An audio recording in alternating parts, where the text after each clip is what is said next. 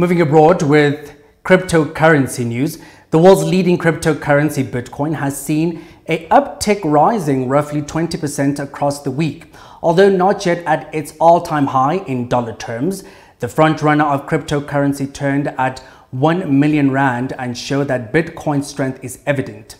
Bitcoin's market capitalization has also surpassed $1 trillion, riding the wave of recent market unrest and inflation concerns.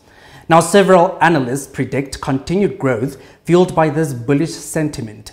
This renewed investors' confidence is further fueled by Bitcoin's exchange-traded funds, attracting $34 billion since the January approval. Dumisani Ngcele, Gold FX, South Africa's country manager, shares his sentiments on the adjustment.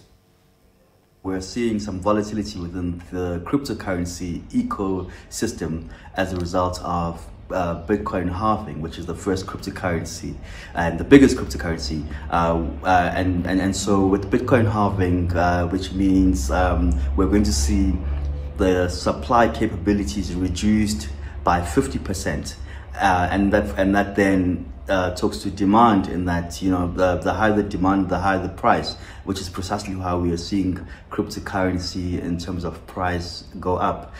This price increase also gives confidence to investors, who then are willing to gain profits from such spikes.